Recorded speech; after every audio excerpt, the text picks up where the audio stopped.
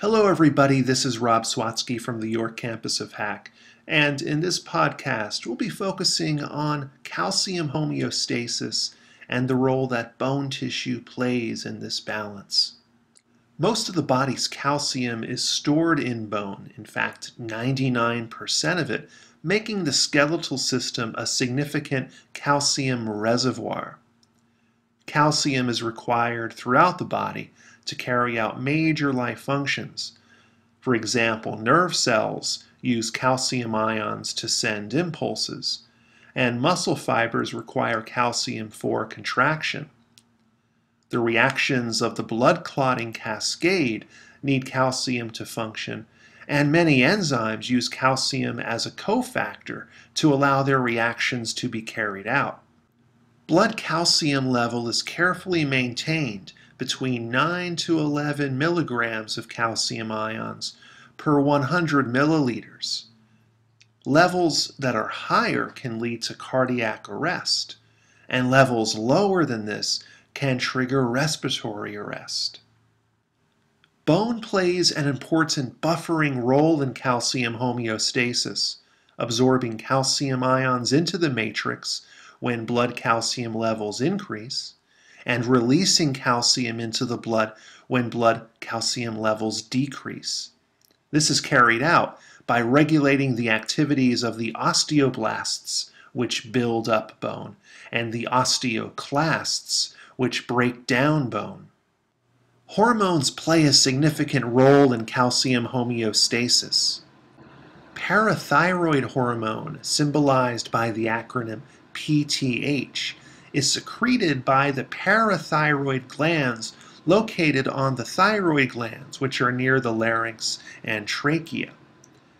PTH raises blood calcium level and is secreted as a result of a negative feedback system. When blood calcium levels decrease, receptors in the parathyroid glands detect this drop, which increases the production of a chemical called cyclic AMP, which stands for cyclic adenosine monophosphate. Inside a parathyroid gland cell, there is a parathyroid hormone gene that detects the rising cyclic AMP levels, which triggers an increase of parathyroid hormone secretion into the blood. High levels of PTH increase the number and activity of the osteoclasts, which speed up the rate of bone resorption, returning blood calcium levels back to normal. You can remember the basic function of parathyroid hormone with the phrase, parathyroid hormone makes calcium high. PTH also plays other roles in helping to increase blood calcium level.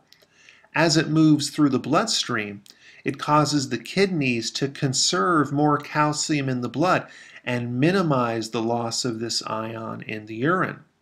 PTH also triggers the synthesis of a hormone called calcitriol by the kidneys, which increases calcium absorption into the blood from the GI tract. You can remember the function of this hormone by thinking that calcium tries to rise in the presence of calcitriol. In order to lower blood calcium level, another hormone called calcitonin comes into play. When blood calcium levels increase, cells in the thyroid gland called parafollicular cells secrete the hormone calcitonin, symbolized by the acronym CT, into the blood. Calcitonin promotes bone formation by slowing down the osteoclasts and bone resorption, and increasing calcium deposition into the matrix. Blood calcium level then drops down to normal levels.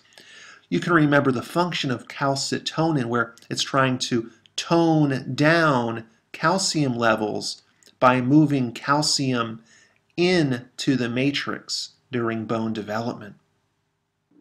Over time, as we age, the loss of bone matrix through resorption begins to overtake bone deposition, which leads to an overall loss of bone mass. The loss of the bone tissue mass occurs through the process of demineralization, which is the removal of calcium and phosphorus minerals from the bone matrix. This loss starts in men after age 60 and occurs in women much earlier, beginning after age 30, and speeds up as estrogen levels decrease during menopause in the mid-40s.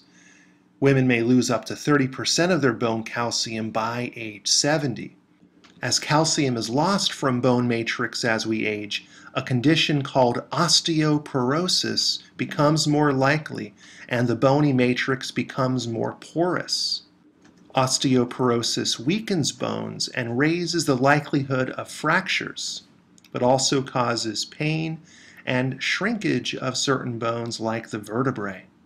We can see in this photo comparison from the scanning electron microscope, spongy bone trabeculae found in normal bone is very intact and mineralized, heavily calcified, and the porous nature of the osteoporotic bone. All of the missing ions of calcium from the matrix are apparent in this very weak infrastructure of the trabeculae. This makes the bone much more delicate and easy to break. Aging also results in bones becoming brittle due to a lower rate of protein synthesis. We know that collagen fibers give bone high tensile strength, and the loss of this protein makes bone more likely to fracture. Remember that tensile strength gives bone the ability to endure high pressure and stress without breaking. Finally, human growth hormone levels drop as we age, which leads to a reduced protein synthesis within the bone matrix.